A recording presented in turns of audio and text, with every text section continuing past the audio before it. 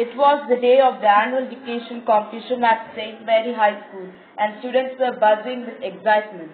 The competition was always a highly anticipated event, as it tested not only their spelling and grammar skills, but also their speed and accuracy. As the participants gathered in the school auditorium,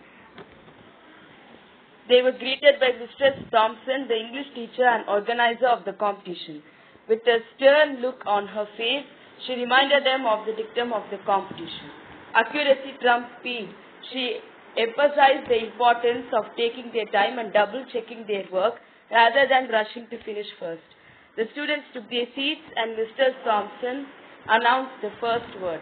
The room felt silent as pens began to scribble furiously across papers. The tension was palpable as each student focused intently on the task at hand. As the competition progressed, some students began to make careless mistakes in their haste to finish quickly.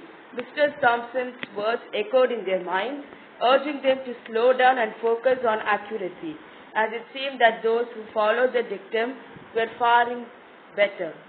As they took the time to carefully write each word, making sure it was spelled correctly and punctuated properly.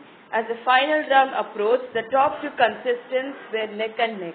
The whole school held their breath and they waited for the last word to be announced. Mr. Thompson's voice boomed through the speakers. The final word is supercalifragilisticexpialidocious. The students gasped.